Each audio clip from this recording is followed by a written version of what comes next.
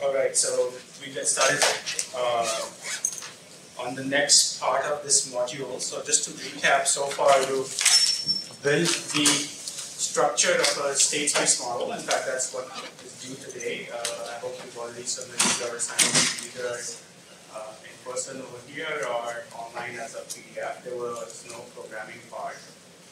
So we are done with the structure, and in the previous lecture I kind of gave you an insight into what is energy plus. It's essentially uses the same sort of models that we have been discussing, but in a lot more detail. You now have some idea of what that simulator is and how it functions, and more importantly, how does it describe what a building is. And these are semantics of describing schedules and structures and material properties and so on. So that introduction to Energy Plus was not just some high-level intro and now we're done with it. I introduced that for a reason. So the next assignment is already out. So don't panic. I know you've been submitting assignments every week. This one you have a little bit more time. Okay? So it's not due next Thursday. It's due in 1.5 weeks. So we 3 lectures from now rather than the usual 2 lectures. In fact, I want to really emphasize that because when you grab a hard copy, the due date written here is incorrect. It's for the next week, but it's not. Okay? I'm giving you another weekend. So you have 2 weekends basically to complete this. What is this assignment about? It has, also this assignment is a little bit, it's formed for like a booklet. It's 10 pages, but most of the pages are just like a tutorial. It's for you to understand what you need to do. But let me quickly give you an idea of the 2 parts that this assignment has.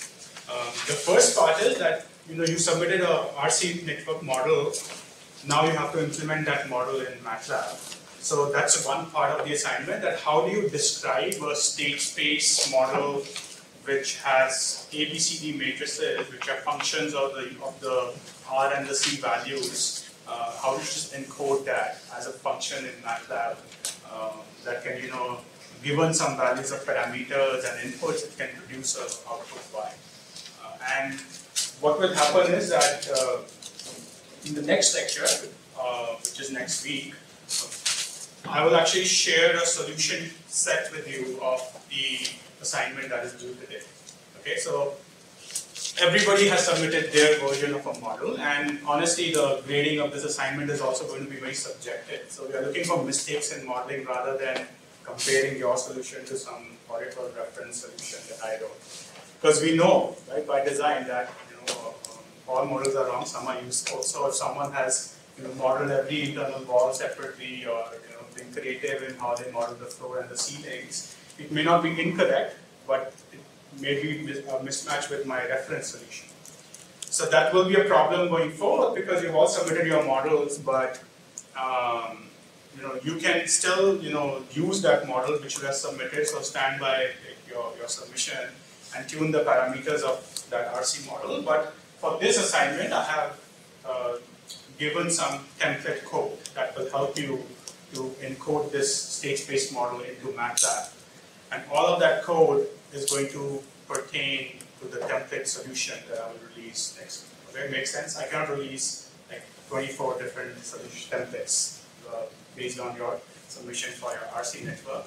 So it's your choice if you want to stick with your model or use the reference RC network as the example to learn about the parameter estimation, generally the whole form. So that's one part. Okay, one part is there will be some template code in MATLAB. Maybe if you open it today, it will still make sense. It's very well commented, but you may not know what model it represents. So that will be clear on Tuesday. In fact, that's one of the reasons why I wanted to give you more time, because the solution is only going to be released on Tuesday. And the second half of this worksheet is what I discussed last time, right? So where we are at right now is that we have a model and it has a structure which represents a state space model, but we don't know the values of the coefficients of this model, right? So the parameters, the U's and the C's. So where do they come from? I very briefly touched upon this, that given some real data, you have to actually estimate the values which describe or match real data. Right? So our real data is coming from Energy Plus, but we treat it as a real data.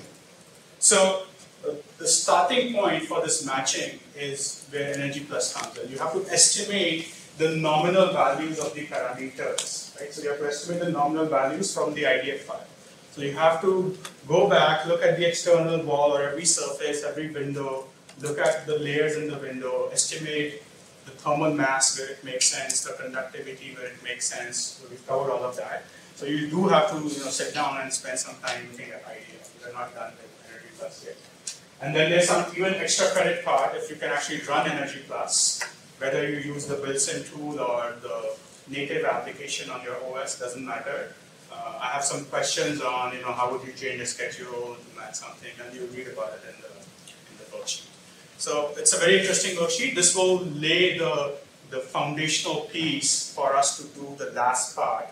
And there's only one more worksheet after worksheet 3 in this module, where we will actually tune your model to match real world data. Okay, very logical progression.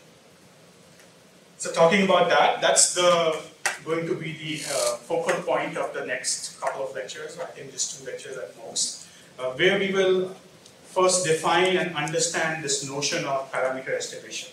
So if you haven't realized this already, the way I like to teach concepts is I may start from a very general formulation that will apply to any problem that can be expressed mathematically in that form, and then I draw some analogies with our domain, which is energy and state space for temperature prediction.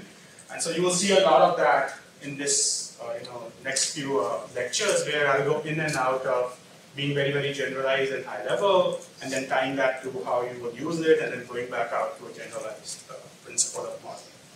Okay, so we have a lot of different things to cover. So starting from a very quick overview of linear regression. I'm very sure many of you don't. Maybe can you raise your hand if you know what linear regression is, and even better if you actually implemented that in whatever code. So a healthy majority, right? So I'll give you a very quick overview of linear regression, especially how it pertains to what we are interested in, which is nonlinear regression, and I'll explain why our problem is nonlinear as well.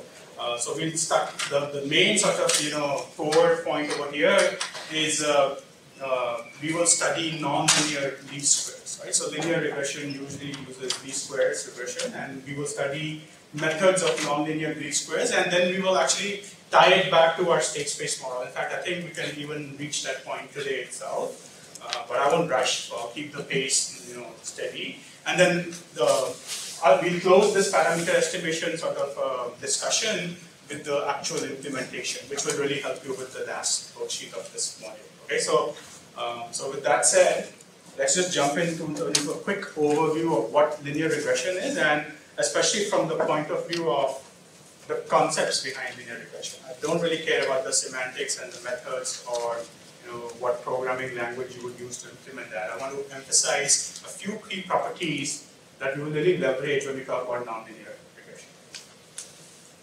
So this is now jumping into a very general discussion. Okay? And let me give a disclaimer, which is very good, because this is what I learned from last time I offered this course. It's completely my fault for being lazy that I have abused a lot of notations in this particular lecture, and I haven't had the time to fix them yet. What do I mean by that? We have become prototypes of our own thinking. When we look at Y, we associate that with the output. X is the state, U is the input. So just break out of that box for maybe the next 15 minutes, because the X's and Y's are just going to be changed. My bad, but not according to what our dimension has been. But I'll point out whenever there's any sort of confusion. Okay, so that's my lawyer's disclaimer before we jump into this. So, okay. So what is linear regression? Well, let's look at a very simple motivating example. You have a single observed or measured variable, or you can actually think of this as the output Y. And Y depends upon some variables or some characteristics or states or inputs. Everything is valid terminology at this point, and Y depends on X. So the single umbrella term could be that X can predict Y. Okay, so X is called a predictor or independent variable in statistics. So you are given some data, and this is what the data looks like. The problem of linear regression is, can you describe a mathematical model that can model or predict what would the next value of y be if we give some value of x which is not present in this scatter plot.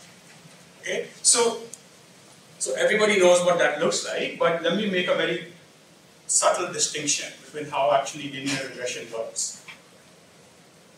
So let's say that without revealing to you, I actually wrote this equation in MATLAB or whatever programming language, that yi, every value of y, is some constant beta naught plus some beta 1 times some value of xi, plus I also added some noise, let's say some Gaussian noise. It doesn't matter what noise. Actually, it does matter, but let's assume Gaussian noise.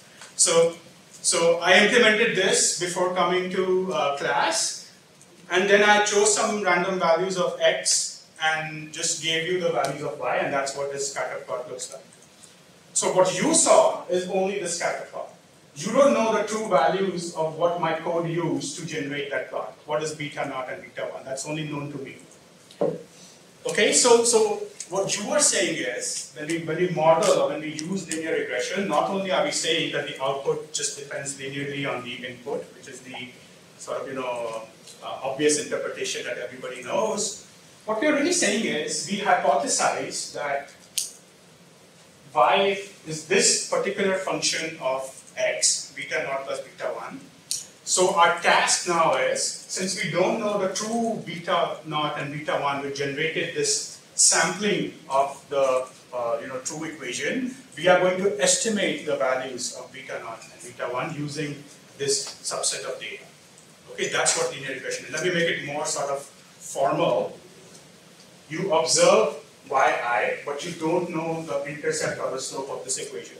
You only know the data. And you don't even know the random error which was added to generate the data. So what you are doing is, what linear regression is doing is this, in another terms which makes sense now because we've done this assignment, this is your model structure. This is the RC structure for this scatter plot. And you're tasked with now to estimate what's the best value of beta naught and beta 1 that describes the measurements that I have observed. So the more measurements you have, the better chance you are to estimate beta naught and beta 1 to its true actual value, which is unknown to you. So in another sense, we can say, all of data is not generated by people who write code like me in MATLAB who just confuse you. Here's the take-home message. In linear regression, we get output and predictors, and we are assuming, our hypothesis is that y is a linear function of x, and our goal is to estimate to our best of our ability, given the observations, what could be the values of beta naught and beta 1. We can, in fact, and here's the claim, we can never actually get the true value of beta naught and beta 1 from data. Right? You may have to observe infinite data to actually pinpoint this is what you used in your code, but a sampling of what you observe is what we would use to estimate. Right? So how do we say that mathematically? Beta naught and beta 1 are parameters of this linear model that we have hypothesized is the structure of what is behind my observation. We don't know the true values of them, so we will estimate them using data. So how do we do that? Well, let me say that the observed response yi is my estimate of beta naught plus my estimate of beta 1 times the input xi plus some error. Okay? So what you say is that yi is some estimate y prime plus some error, where y prime has the same form as our assumed model, but we can actually calculate the values of b0 and b1, which try to minimize our error between the observation and our prediction. Okay, so that was a mouthful, but I assume since you're familiar with linear regression, that made sense. But let me just pause and break it down. Here's the geometrical interpretation. So we are given these pink dots, and we assume, we know that our hypothesis is that y is getting generated from this linear function of x. So we try to describe this data using this red line, which is this linear function of x with the slope with the intercept v0 and slope v1. But since we don't know the true values of beta naught and beta 1, and we don't know the noise, more importantly, there will always be a mismatch between what we are trying to assume is best describing our data and the true data itself. And we call that term error or residual. Residual is, what statisticians like to call it, but you can think of this as purely an error term. So simply put, we go back to this equation that our observed response is some simulated or predicted values based on our model plus some error. So our goal now, how do we actually estimate good values of our B0 and B1, which in turn are estimates of beta 0 and beta 1? We say that let me try to find the values of my parameters of this linear model, which are B0 and B1, which minimize some function of my accumulated error across my observations. So mathematically, what that means, one option is we compute the error for each term, which is this blue line in this plot, and the error is simply the observation minus your prediction, where your prediction is coming in this form. And then we can describe a function which is only dependent on our unknown parameters B0 and B1. And in a very popularly used function is what is called sum of squared residuals or sum of squared error. So we are trying to find the values of B0 and B1 which minimize the total error across our n samples of the data, where each error is yi minus our prediction, where our prediction is of the form B0 minus B1.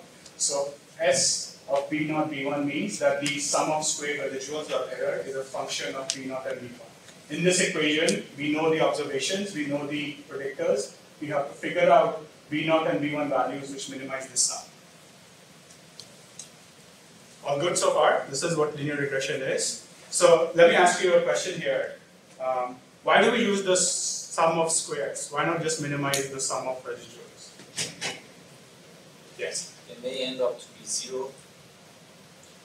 Okay, so you want to take into account that there may be positive residuals and negative residuals, and we don't want to have just the pure sum. So I think that's correct. And it weights the farther ones out more. Very good. So another way to think about this is the bigger your residual, the bigger sort of the penalty or error term associated with that, because you have a square term. But let me keep sort of probing at this point. Why not just use sum of absolute values to fix the problem of the sign? Why square? What is so special about squares? Function is differentiable. Very good. Right. So to repeat that point, we have many reasons to use sum of square errors. The first could be that, correctly pointed out, we want absolute values, not just, we don't want negative and positive errors to cancel out. Then our estimates of B0 and B1 are going to be skewed for no reason at all.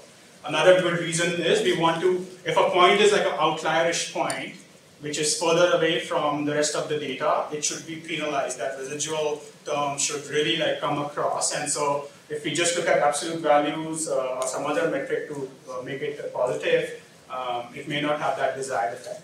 So that's actually an outcome rather than a reason for square. The primary reason for having a squared error is that this term, this function of the parameters B0 and B1 can be differentiable compared to an absolute value which has discontinuities when you plot it. So what does that mean and why does it matter? Let me just quickly tell you that. So given, let's say, this expression of the error, sum of square errors, which is a function of B0 and B1, my next question is, we want to reduce this error, right? We want to minimize this error. So what we do is, it's not really a question, to minimize this error, we use calculus. So we set the derivative of this function with respect to our parameters equal to 0. Right? So in the very first lecture, I said you need calculus, so this is why we need that. Because a lot of these things I'm not going to explain, as you know this. Right? So we have a function which S, which is a function of parameters B0 and B1. We can set the derivatives with respect to each of them equal to 0. And when we solve those equations, when we set them to 0, the result of that solution will be the values where this expression, the derivative of this expression is 0, and that can correspond to both minimum or maximum. So you can actually verify the second derivative, if that's positive, then this is indeed a minimum. Right, so what does that look like mathematically real quick? This is the same expression of the sum of squares as dependent on our two parameters. Our model only has two parameters. When we set the derivatives, and you see the notation again, we are setting partial derivatives because our function has two parameters, it's not just one. So this is what you will end up with. And once again, I think I'm skipping some steps, but again, I want to just make sure everybody's with me. So let's look at the top equation perhaps. So we want to set this expression, this sum, and we want to take the derivative of that with respect to V naught and set that to 0. So when we take the derivative of this, it will be 2 times the same expression. The derivative of yi and v1x will be 0 with respect to v naught, and we'll have a negative 1 as well. But since we are setting that to 0, the negative doesn't matter. So the derivative of this is simply this expression without the square equals 0. Are you with me? Okay, right? So we can verify that. So what would that be? It's the sum of yi from 1 to n minus, there's nothing in this term which depends upon I. So the sum is simply n. Okay, so minus n times v naught minus again v1 times the sum of all x's would be 0, and that's exactly this equation. This top equation is when we set the derivative with respect to v naught. Similarly, you can convince yourself the bottom equation is when you do that for v1. So now, what have we done? We had an expression which is the sum of square errors. We want to minimize the sum of square errors. We are now, we have 2 more equations as an outcome of this minimization. Just as an aside, these equations in linear regression are sometimes called normal equations. But now, what important thing is you have 2 equations and 2 unknowns, so you can solve for v0 and v1. And the resulting value of v0 and v1 would be the value at which the sum of square errors have a 0 slope, which could be minima or maxima, but let's just assume it's minima for now. So is this clear? Because this is sort of the spine of whatever we have to build upon. Okay? So we did this, and this is called simple linear regression if you look at the title of this slide. The simple is not because it's straightforward in calculus. Simple actually means that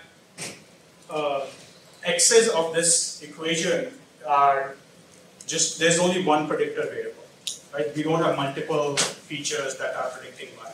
We have multiple samples, we have n samples, but they are of the same variable. That's where simple comes from. So the next thing is we do the same thing as before, but I want to introduce this matrix form because going forward we'll just start looking at things in this matrix form. It also is very desirable because state space is also matrix form, so there are already some connections there. But let me look at the same problem as before. We have yi, this is our sort of estimation model. So I just stack all the observations into this observation vector y bar. And then I create a new matrix X such that one column of this matrix is all my input values, and I introduce a new column which is a column of all ones. Why am I doing this? Because I want to represent this equation in a single line for all my data. Okay, so I want to have this form of y is some matrix times the parameter vector now. So if I want that y1 should be b0 plus b1 x1. This allows me to do that by having an explicit column with value of all ones because they get multiplied by the top parameter each time.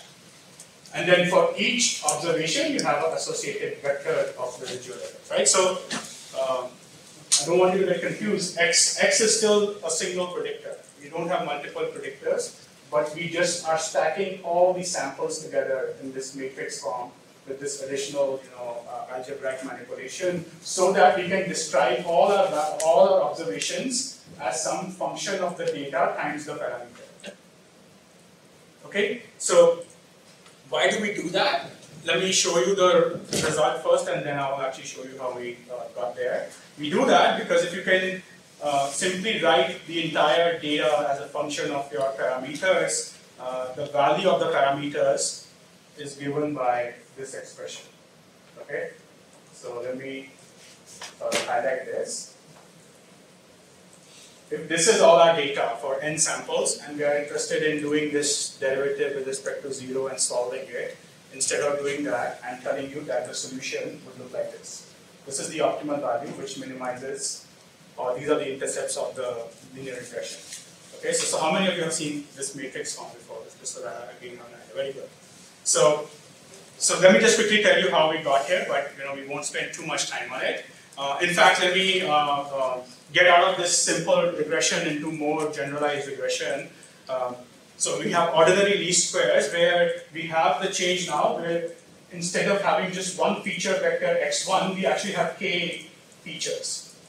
So we have x1, x2, xk, and then we have n samples of each of those.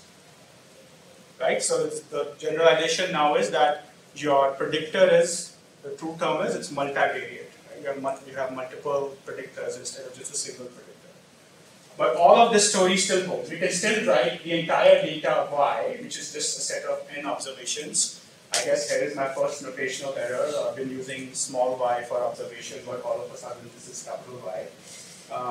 But we want to write y as some data matrix X, which is simply all of the data plus this special column for the intercept times the parameter vector. So you have I think there's an error here as well. So let's make sure what are these n's and k's. You have n samples and you have k predictors. So you should have k plus 1 parameters, right? So this is actually a typo. This should be beta k plus 1 because we have one beta for each of the x's and beta naught, which has become beta 1 all of a sudden for the 1.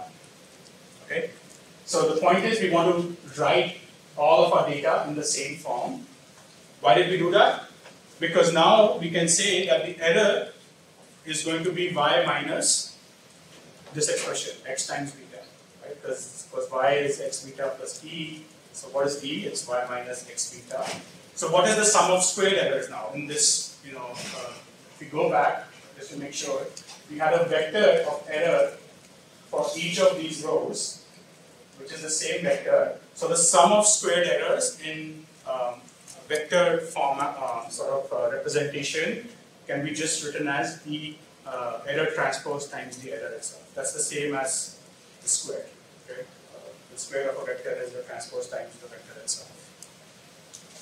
So we have the sum of squared residuals as E transpose E. But what is E itself? It's y minus x beta. So we can actually compute this expression that E transpose E is this error transpose the error itself. It's nothing but matrix algebra. And I have shown all the steps, so I can convince you again. Let's do it quickly. When you take a transpose of something, you have to sort of flip it around. And so we'll have a term which is y transpose y. So that's this first term. Then we have a term which is beta hat transpose x hat transpose y, which is this term with the minus sign.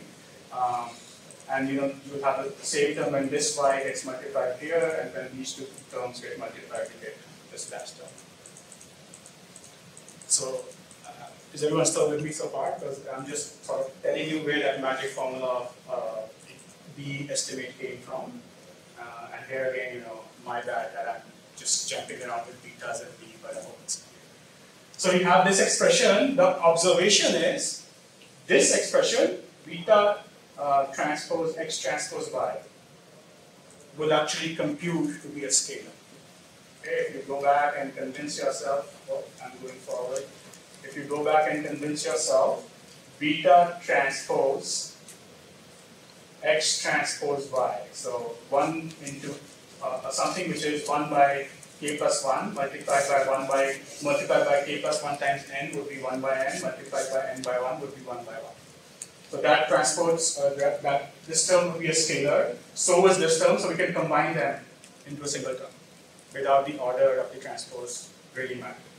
So now you have a sum of the squared errors as a function of x and y, which you know, and a function of beta, which you don't know. So what's our next step? We want to do what with the sum of the squared errors? We don't just minimize it with respect to beta, which we don't know. So let me just explicitly show you that. So here we can now in matrix form, just minimize all of this with respect to beta hat. So this term doesn't matter. This term will evaluate to minus 2x prime y.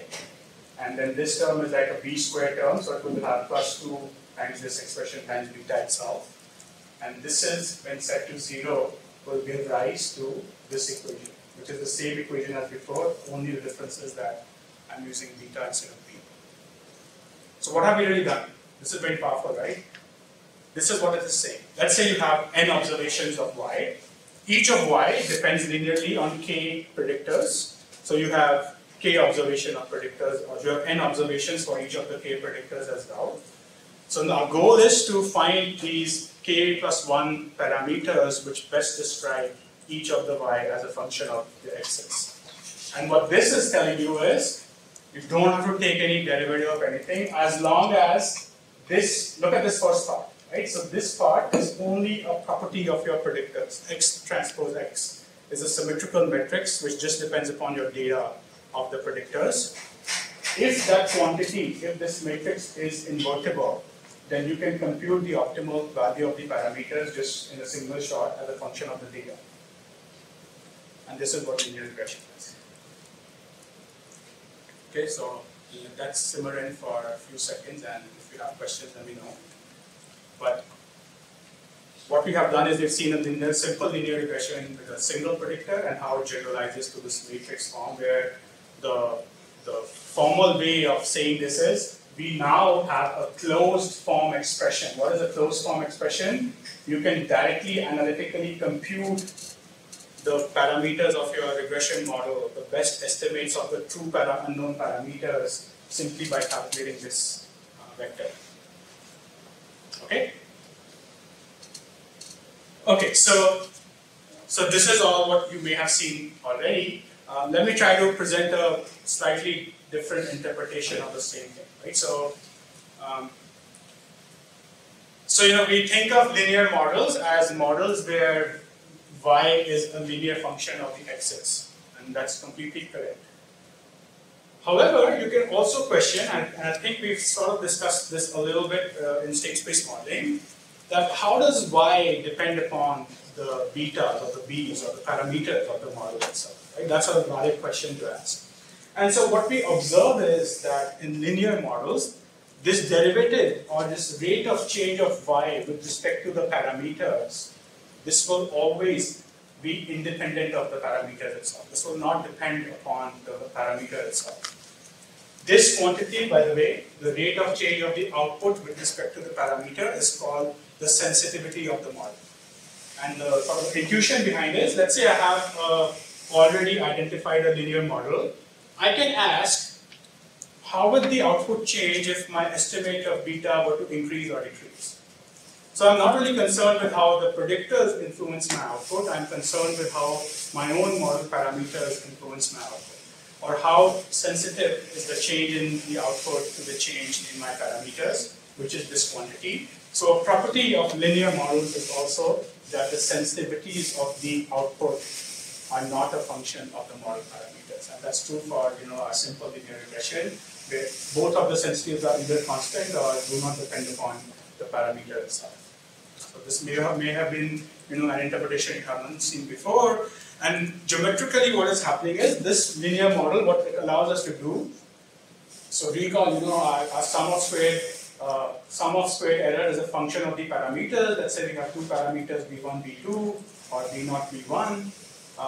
Because of the linearity of the sensitivity to the parameters, the sum of squared errors can be interpreted geometrically as being equation of a parabola or a paraboloid, because you have more than one parameters, right? So you can again, if you want, I don't want to go back too many slides, but we can even see that here, right? So we have y observed minus something which is linear in b0 and b1. So error is nothing but this term multiplied by this term itself. So you will get square terms in b0, b1. You've actually seen that just a few slides ago. So that's the equation of a paraboloid, right? The volume, which is the shape of a parabola. So let me show you what is going on in this picture, by the way. So here we have two parameters, b1 and b2 of our linear regression.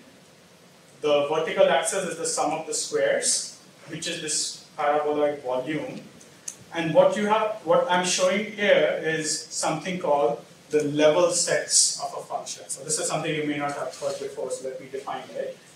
What each of these contours in the 2D plane of B2, B1 are telling me is that the value of the function being evaluated is constant along points on this line.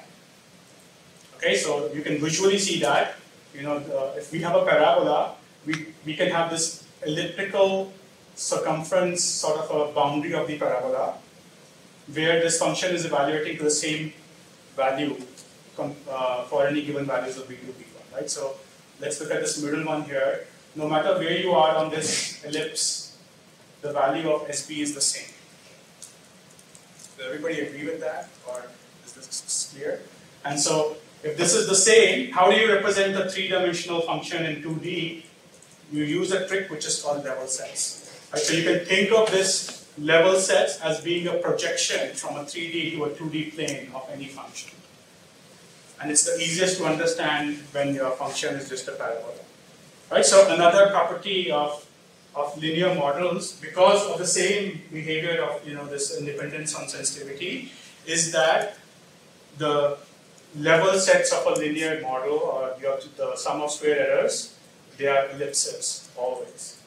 Okay, so this is a geometric interpretation of linear regression, which we may not have spent too much time on. And the final sort of take-home message for linear regression is that because we have a closed form solution, we can get to what is the point which minimizes the sum of squared errors? It's this point, which has the lowest squared error, right? Because this is a parabola. Or you can think of it as the center of this contour projection of the function. And the big thing about having a closed form solution is that you can get to the optimal values of B1 and B2 in a single shot.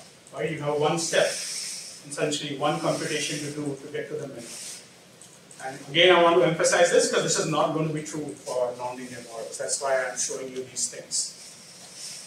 So let me pause here again if you want to have any clarifications or questions on what level sets are, why you do this.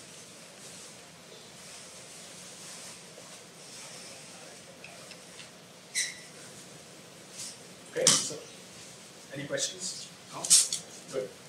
So no surprises that in nonlinear models, the sensitivities will be a function of the parameters themselves, right? So before you go into the details of this, just convince yourself on your submission, right? So one of the questions was, can you write the elements of A, B, C, D matrices in your state space model as a function of the RC or the UC values?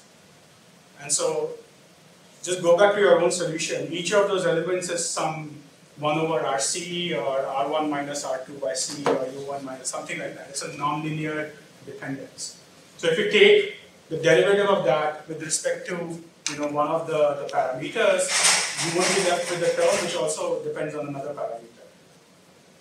Right? So the elements of A, B, C, D are highly actually nonlinear in our building model in the parameter space theta, where theta is nothing but the vector of all RC values of a network. Right? So, and we will explicitly see why this is important, but I hope it's clear that even before we see the mathematical sort of version of this same phenomena, because you just did this homework. The elements of A, B, C, D are nonlinear functions of the parameters. So therefore, we need nonlinear estimation. Right? So all of this monologue was to get to this point of the real sort of new thing that we want to learn. How do we do nonlinear estimation? Why is it a hard problem? And more importantly, we don't have closed form solutions for nonlinear estimates. We have to do some kind of an iterative algorithm. So let me set up the problem first before I jump into some examples. So suppose again we have collected some data of an output or a response variable y, and we have n observations of y. And correspondingly, we have some predictors or features which are the x's. Right? So don't think of x's as the states again. This is back again into the general framework. So we have P features or K features, doesn't matter. We have some multivariate predictors of Y, and then we also have N observations of each of those. So the difference between the linear and nonlinear setup is going to be that for some possible values of the parameters, and let's say you have Q parameters, which are these thetas, we can define a general function which is going to only be a function of our unknowns, which is the thetas of our model, as the observation minus our prediction. So everything is still the same as linear regression so far. Right? We are still computing the sum of squared errors between y and y prime, where y prime, our own prediction, is some function which is possibly nonlinear of the data x or the predictors and some value of the parameter itself.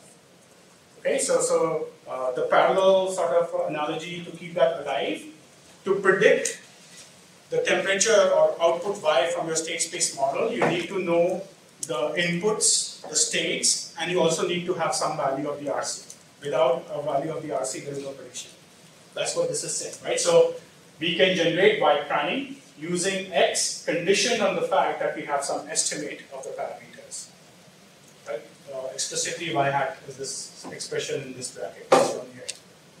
This is just a very high-level general discussion. So this is the formulation of a generalized, least square for any function f. F could be linear in the case of simple linear regression. And so the least square estimates are the ones which minimize this function, so no surprises there.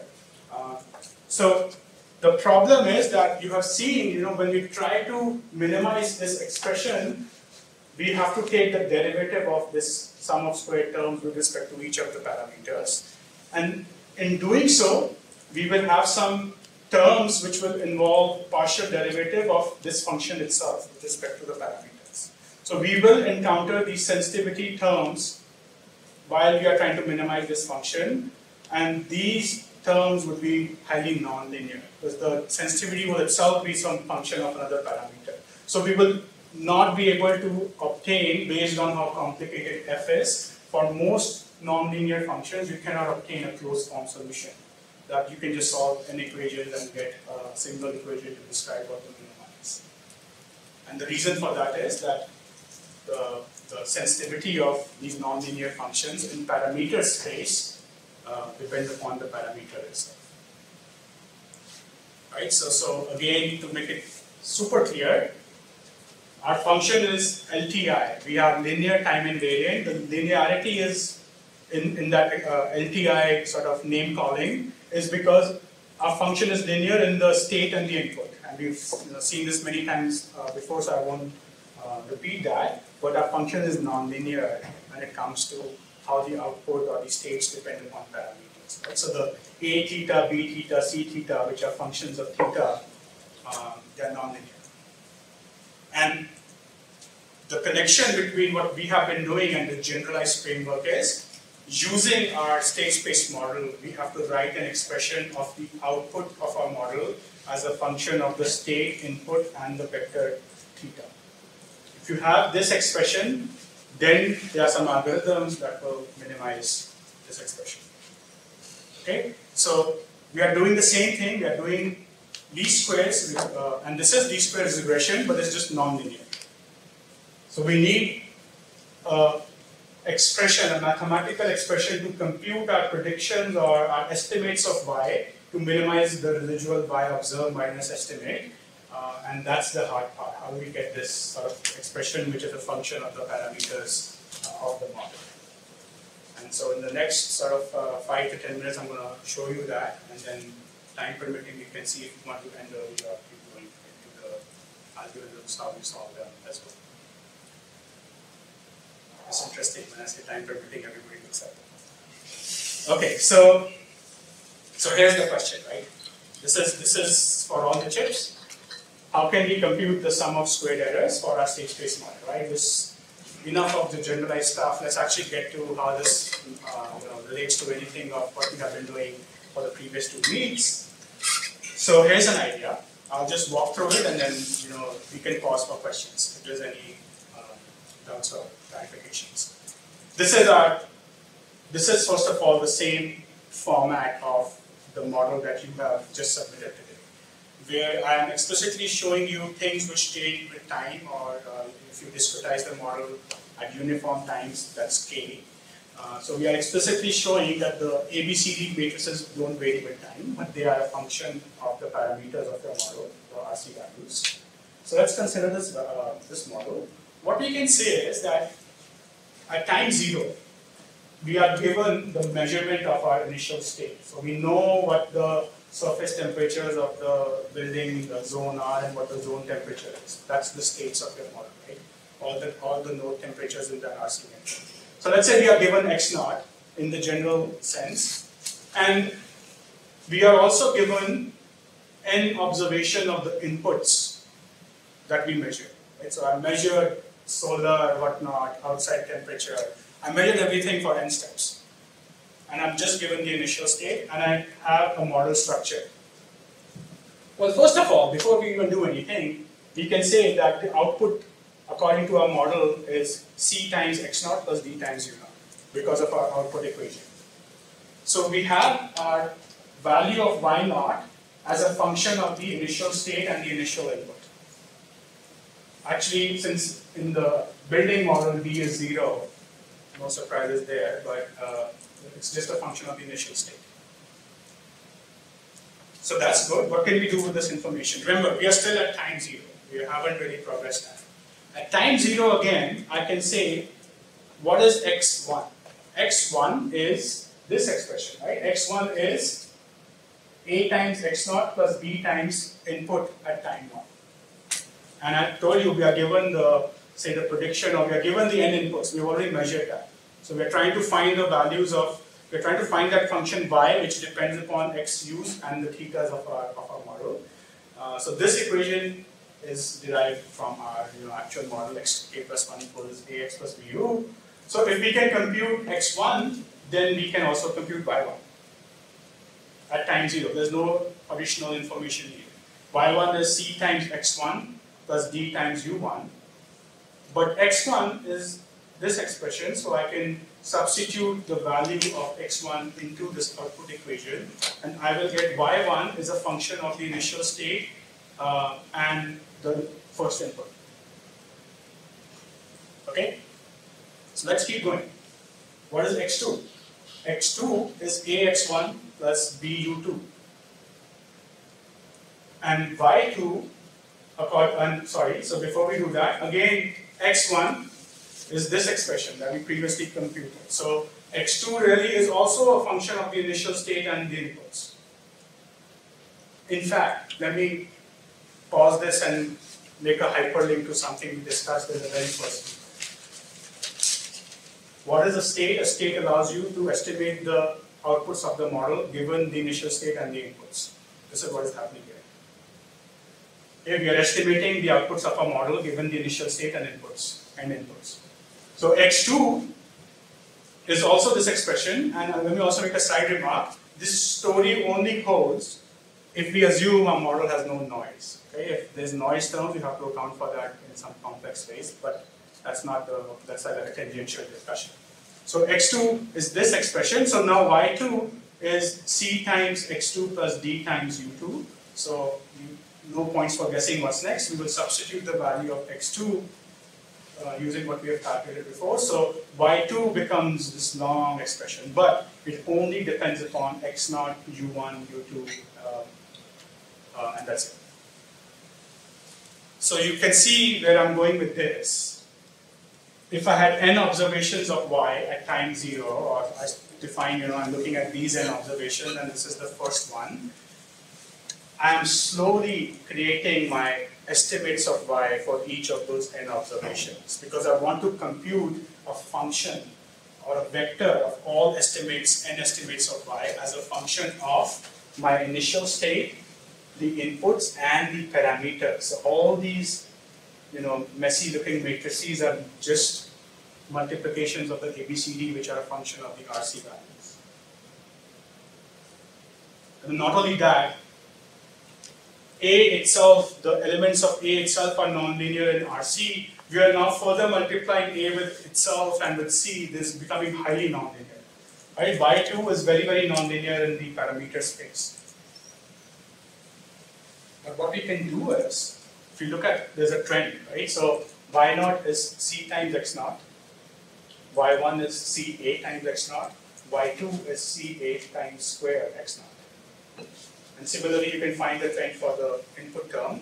So we can write n predictions of our model from 0 to n minus 1 as some matrix times the initial state plus another matrix times all the inputs, where this matrix O and matrix T will further depend upon the ABC, right? So it's just a more notational sort of brevity over here. So for a given estimate of RC values, you can now predict what your model will produce as n predictions of the output. So this function is our function that we will use for the sum of squared errors. And it's deterministic because we assume there is no noise. So questions on this? Now you maybe have the first sense of why state space is pretty powerful, right? Now it makes all sense. Earlier it was just a notational convenience and all these things about, oh, we are good in solving matrix operations, but what are we solving? We are solving these kind of nonlinear least squares problems. And we are able to progress the output at any given time, given some history or even in some cases the fork. You'll see in MPC, you will use the same trick, but I don't want to point that out yet. Okay, so we can now define this, right? We have a sum of squared errors, which will be only a function of theta. Where is theta in this equation? It's embedded deep in the O and the T matrices.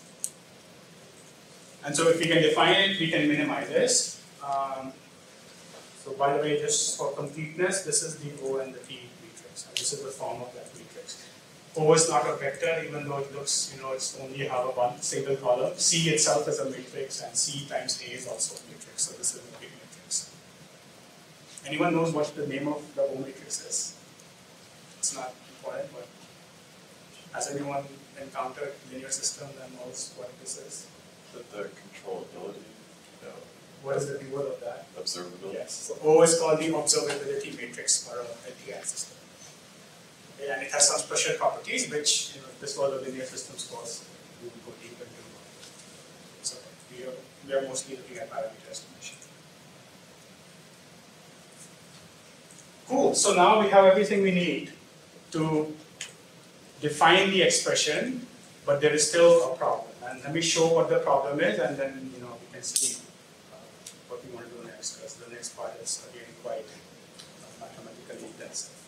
So in the general form, we can say that, and again I apologize, I'm changing notations again.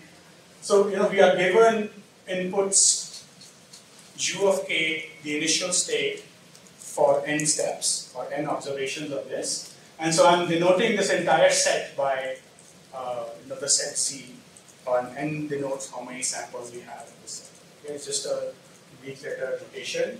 So what we want to compute is the estimate of the parameters for these n, which describe this n samples, such that, so this estimate is a function of our data, again, which is consistent with the simple linear regression. So in particular, we want to minimize the sum of squared errors, which is a function of theta and something that we know, right? So this quantity is fully known to us, the z of n.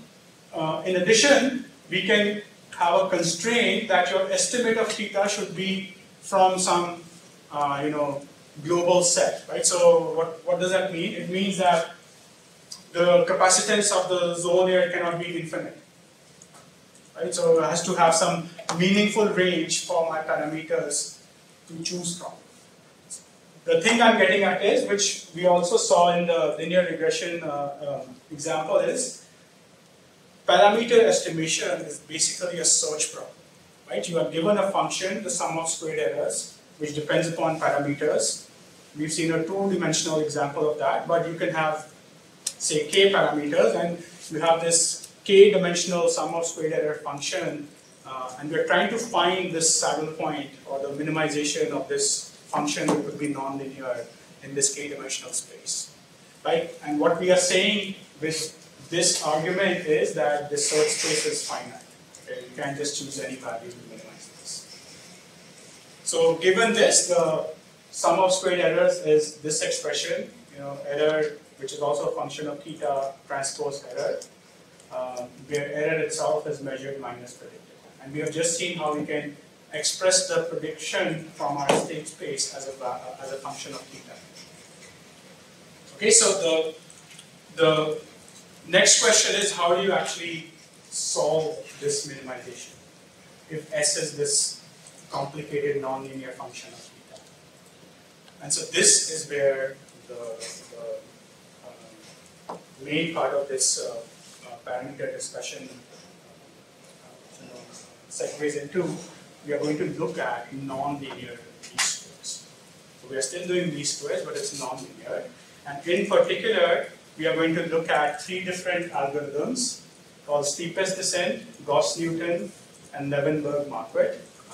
You may have heard about at least the first one, I'm assuming, but you may not know all of the second or third one, especially the third one is not commonly taught in sort of basic courses. But we will both understand how these algorithms work, and we will actually use in a week or 10 days time this algorithm to estimate the parameters of the RC model that we submitted. So let me just warm that problem up, and we can end a little bit early after that. So the main common thread across all these algorithms for nonlinear estimation is that they are iterative. And why are they iterative? Because once again, we cannot have a closed form solution for this nonlinear sum of squared error minimization because of the sensitivity problem, right? So what the common thing to all of these algorithms is that they are iterative. It's an iterative process. So we always begin with some estimate for what these parameters could be, which is where your worksheet 3 comes in. You will use the IDF file and Energy Plus to estimate or begin the first guess of this process. That's what really is happening in worksheet 3. But we begin with a guess of what these parameters are. Why are we guessing? Because we don't need a picture, you can just visualize this. You have a k-dimensional parameter space. The sum of squared is a nonlinear function in this space. So we have to start our search at some point. Right? It could be a random point as well. Some algorithms actually just randomly initialize the parameters. And in many cases, that actually performs better than an educated guess. But since our model is a physics-based model, we have a pretty good idea what this region of search is, what's a good starting point, what's a good guess. So the RC values are not just pulled out of thin air, they represent some physical attributes. So if we can guess a good starting point, then we can just tell these algorithms to evaluate the sum of squared at that point, and based on some property of the function itself, they will decide how to update the value of the parameter automatically until they converge to a value which minimizes the sum of squared errors. Okay, so there's essentially a 2-step process. There's initial estimate, and then it iteratively finds better estimates to converge to some minimum, global minimum or local minimum. So let me just introduce steepest descent, and I'll promise I will end in another 2 or 3 slides. So because I want you to not just look at the names, but figure out how do they do this step, right? How do they iteratively find better estimates, which seems to be the entire key to why this would work in the first place. So the key idea in steepest descent, and I won't read this, these slides are always available, but the key intuition is that first we have an initial guess, we evaluate the sum of squares at that initial point. Then we calculate the slope of this sum of squared function at that point. And we will update our parameters in the direction in this k-dimensional space which has the steepest or the highest slope and minimizes the error. That's where the name steepest descent also comes in. Right? It moves, the steepest descent moves from the point along the direction of the steepest descent. And descent is nothing but computing the slope of a function at any point. Right? So how does that work? It uses it uses some. Well, so let me make it clear, right? So when we have the expression of y as a function of the parameters, that's nonlinear. We cannot have a closed form solution, but given some guess of the parameters, given the values of the RC, you can compute the derivative, right? So the derivative is when I said the sensitivity of the output is going to depend upon the parameters themselves. That is still true, but if you have an estimate of the value of the parameter, you can at least compute the numerical value of the slope or the sensitivity. And this is a very common idea that you have a function which is very, very nonlinear. We actually used this way back when we had this trick of linearization. You had a nonlinear function, but at any point, you can approximate it with a linear slope or a linear function. So here you have this nonlinear sum of squares, and at any point in the parameter space, you can compute the slope, the steepest slope in this parametric space, and that is what is used. The magnitude of that slope is what is used to update the parameters. Right, so visually, and I will repeat this next time, but I just want to show you that, let's say, this is more or less a quadratic function, but not quite, right? There's some sort of weird skewness towards the left side, or it is more or less quadratic. You can even use that, it doesn't matter. The y-axis is the sum of squares for this two parameters b1 and b2, or x1 and x2. And so you start with an initial guess, which is say x0, where the value of the sum of squares is the maximum possible, which is 200. So in our 2D view, this outermost circle is the level set of this. Right? So x0 could be somewhere here. Then you compute the slope of this paraboloid at x0, and you find the direction in this two-dimensional space which has the maximum slope and which reduces the sum of square error. So you move greedily towards that direction, and you continue to move around this trail down into the lowest point in this valley. And so visually what is happening is you have an initial guess, you move to some level set with a reduced error, you move to another level set with a reduced error, so on and so forth until you get to say the minima at this point. So the property of steepest descent is it uses the magnitude of this derivative to compute how far it has to move. That's why it's called steepest descent, right? So here's another visualization that's actually even better, because you can see the both 3D function. You have to kind of get into this dark navy blue region of this curve, and you start from x0. And so you can actually see a limitation of steepest descent here as well, that the closer you are to the true minimum, the smaller your descent increments are going to be. So it has a limitation that it actually takes a very long time for steepest descent to converge to some sort of a minimum property. So in the next lecture, we will pick up from here, and essentially, this is the mathematical form of that. You have a parameter estimate k, you update your parameters by a magnitude which is equivalent to the gradient of the sum of squared errors at this previous value of k. So in the next lecture, I will show you in more detail how this works, why does this work, and what are the limitations and modifications which will lead us to this very good algorithm called Leavenworth matrix for nonlinear parameter estimation. I will also show you in the next lecture the solution set or the reference solution set for this assignment. And I will also show you sort of a preview of what is the function in MATLAB that will do all of this for us at the end of the day. You will not write your own optimization algorithm. So let's stop here, and then we can continue next week.